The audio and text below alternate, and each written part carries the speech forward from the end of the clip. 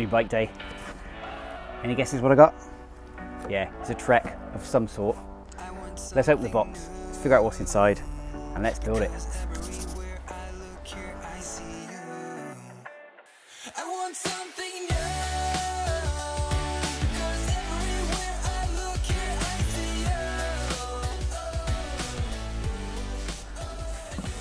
Right, we need some scissors.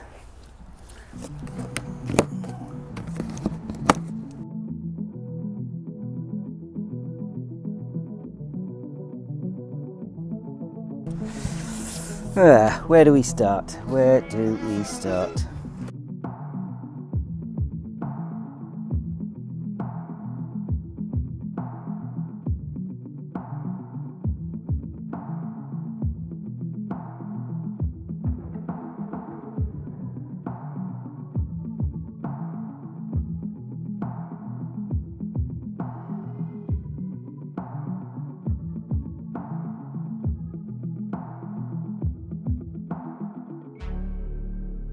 There it is, one mountain bike. Yeah, in red. I don't think it's going to stay there either. Got a bit of snipping to do.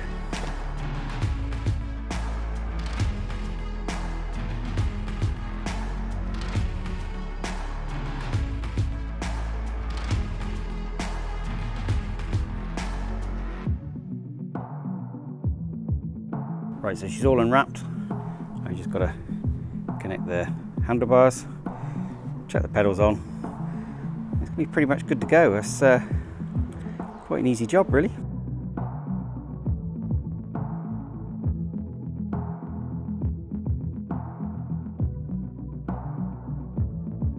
So that's them on. I've just torqued them up to 7 Newton meters.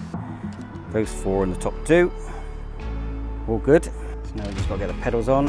And I've gone for some Shimano SPDs, PDME 700s.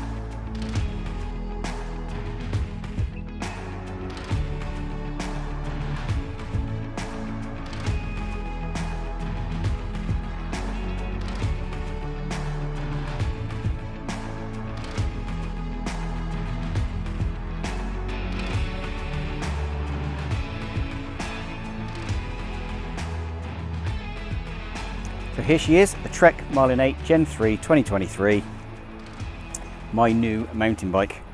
I have absolutely no idea about mountain bikes, so I've done loads of research, watched loads of videos, asked a few friends, went and visited a bike shop and tested out the sizing and got a bit of general info from them, and this is what I've ended up with. This is what I think will do me fine. So we've got the MTB Silver Alpha aluminium Trek frame, which is their modern Generation 3 frame. The Trek Marlin 8, as I said, we have got the dropper post. I just figured out how to do that.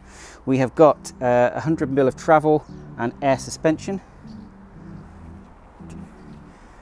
29mm wheels, and we've got the SRAM Eagle 1150 cassette on there, and it's a 1x. So don't ask me anything more about mountain biking because I'm about to find out on my new toy. But here are some gratuitous shots of my new baby.